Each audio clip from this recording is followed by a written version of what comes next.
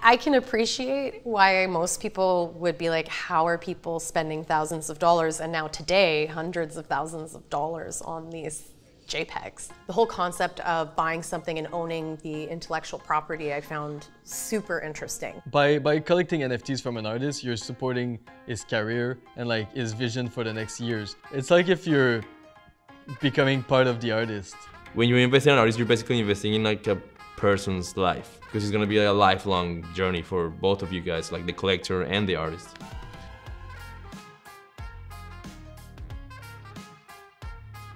Getting this cat that somebody else had bred, that somebody else had named, and having it and knowing that they had given that thing up and now I had it, that I felt a connection to the community in a way that I don't think I ever could have otherwise. Me, the creator, realized that when I actually owned it, it changed the way I thought about it. And I think that there's fundamentally something about experiencing a technology, and it's really hard to put into words that notion if you haven't experienced it yourself.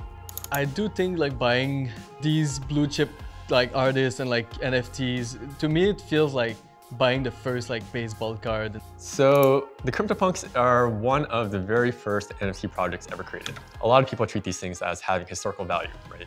You know, they're 10,000, avatars. They're little like 8-bit pixel art avatars. You know, when I got into space, the price of the CryptoPunks went from, I don't know what it was, like $2,000 to I think like $20,000. CryptoPunk was really the first NFT I was seeing like as profile pictures on Twitter, and I was just like, so interested into why did they purchase that.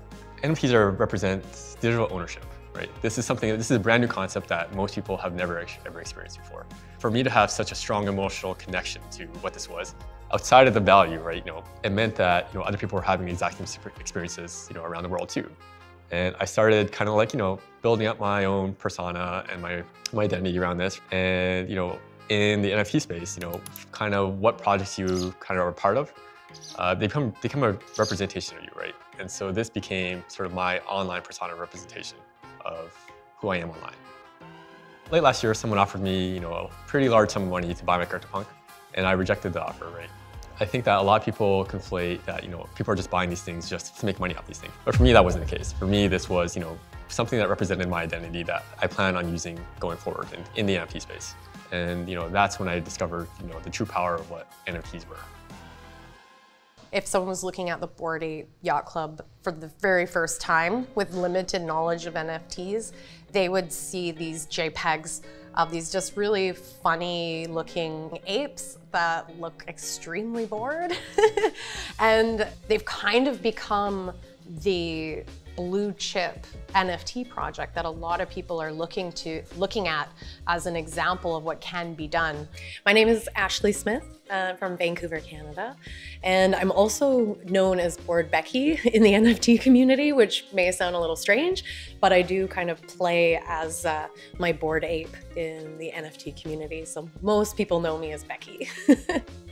Originally, I looked at her as a character I created that I could use as kind of just a way to engage.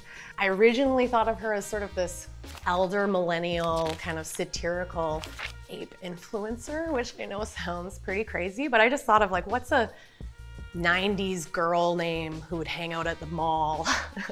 I wanted like her to be culturally relevant, and I think that's one of the reasons she's kind of stood out amongst some of the other apes, is because she really has built this like weird personality.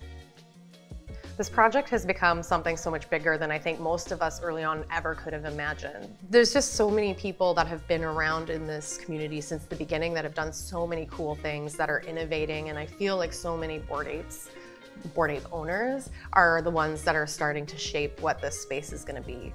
And now as celebrities are buying and more public figures are buying, it is weird. It's a bit surreal. You're kind of weirdly connected to these people who are in many ways, many worlds away. There's this unspoken connection between people who are part of it. The sense of camaraderie that happens both in digital and physical has really blurred. I've never been so attached to a group of people whom I've never really met.